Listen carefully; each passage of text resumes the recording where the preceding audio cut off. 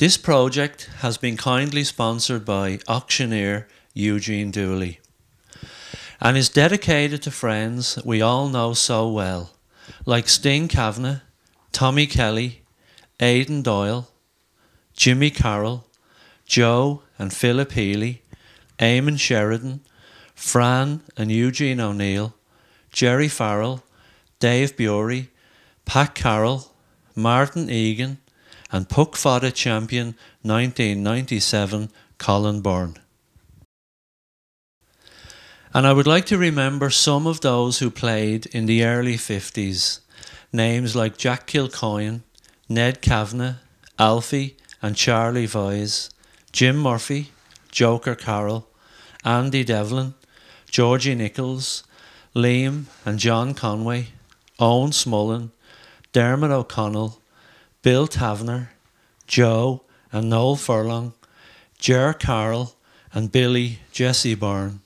This is St. Pat's of Wicklow.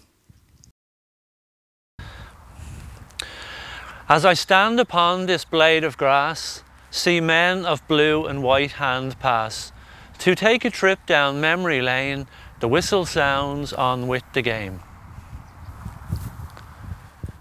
St. Pat's the flags are flying high, Andrew Phillips he solos by, Michael Carey, oh what a catch, and Joe Carroll for man of match.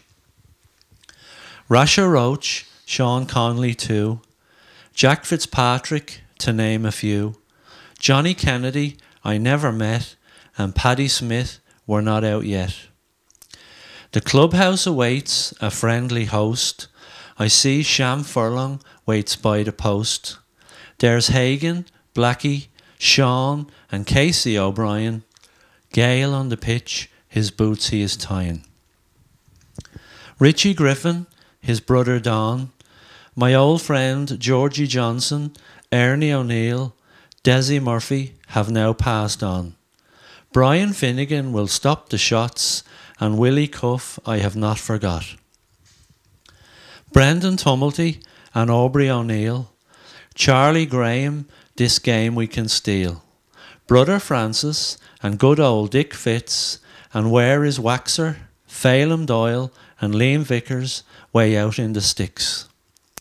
Poetry comes easy when using great names. Nick Lawler, Pat Lawless, Jimmy Smullen the same.